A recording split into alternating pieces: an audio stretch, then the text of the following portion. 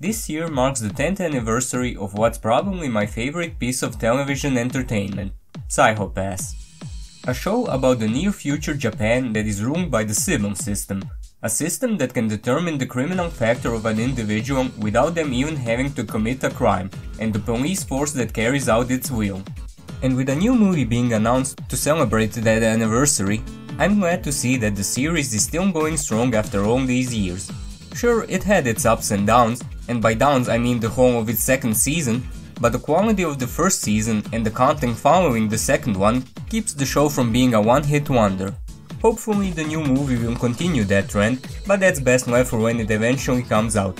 What really caught me off guard when I started watching Psycho-Pass is how good it managed to draw me into its world with only one episode. It's still the only show that managed to hook me into continuing to watch it from episode 1. So in order to understand what makes it such an effective introduction, I'll be going through the whole episode and dissect it bit by bit, to see why Psycho-Pass episode 1 is the best first episode I ever saw.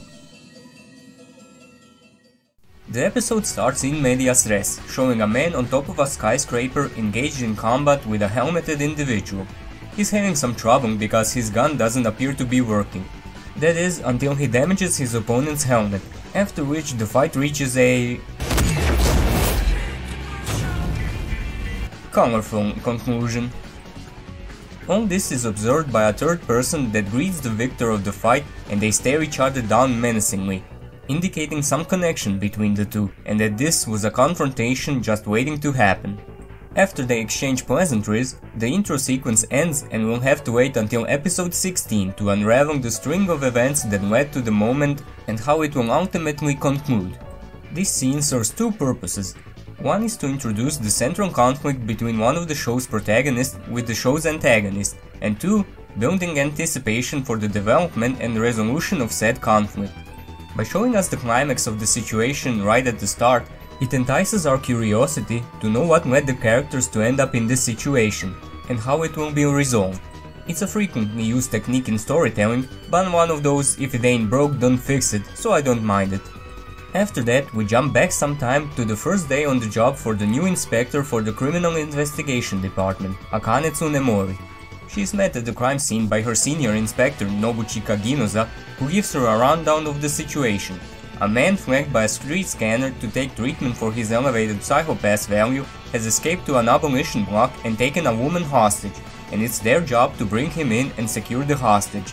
They are then joined by individuals known as enforcers, who are latent criminals, meaning people with a high Psycho-Pass value that would usually be stuck at a correction facility, but are granted some form of freedom by hunting down people with high Psycho-Pass values like themselves. Among them is the man from the opening scene, named Shinya Kogami. They are introduced by Inspector Ginoza as nothing but hunting dogs, criminals who are only good for tracking down other criminals, and warns Inspector Tsunemori to not consider them as human. They are also informed of the situation and are then split into two groups, with Inspector Ginoza taking charge of the two younger enforcers while leaving the two older and more experienced enforcers with Inspector Tsunemori, one of them being Kogami and the other the most seasoned of the bunch, Tomomi Masaoka. They present Inspector Tsunemori with their weapon, the Dominator, a gun that only works on latent criminals, and explain to her that her job is basically to keep an eye on them while they do all the work, and Kogami notes that if at any point she disagrees with how they do things, she should shoot them with the Dominator, since they are also latent criminals and the gun works on them. This section of the episode is the exposition dump. But it's not jarring like a lot of exposition dumps in other shows because of its framing as a police briefing and introduction to the job for a new inspector, and the audience is not bombarded with any unnecessary information, only the amount the characters would realistically give in a situation like that, and just enough that the newcomers to the show have a basic understanding of how things work in the show's setting. And it gives us some basic characterization for every major character to let us know what they're about. After the unobtrusive exposition scene, both teams go on to find the target, and during that time Akane scans Masaoka with her Dominator to confirm he's really a latent criminal, since he didn't struck her as one when they were talking, showing early on that the system they work under is not as perfect as it's made out to be. Masaoka gives her some advice about the job, but their talk is cut short by the other team's message that they found the target and converge to their location. The target escapes, however, taking the hostage with him, so they have to hurry and find him before the hostage's mental state worsens, since extreme stress leads to one's psychopath deteriorating. Akane and Masaoka confront the target and make him drop his guard enough for Kogami to neutralize him. Akane rushes to the woman that was held hostage to tell her she has nothing to worry about anymore, but is shocked to hear Masaoka say to shoot the hostage with the Dominator since her psychopath has exceeded normal value, but she refuses to do so, saying she can't let that happen to an otherwise innocent woman. She confronts Masaoka about it, and the hostage flees in terror with Kogami pursuing her. He finds her collapsed in a pile of leaking fuel canisters, aiming his Dominator on her, prompting her to threaten to light the fuel with the lighter she took from her kidnapper, lighting them both on fire. This causes her threat level to rise, so the Dominator goes into lethal eliminator mode. Akane then arrives to the scene, pleading Kogami not to kill the woman, but he gets ready to shoot, so she shoots him before he gets his chance.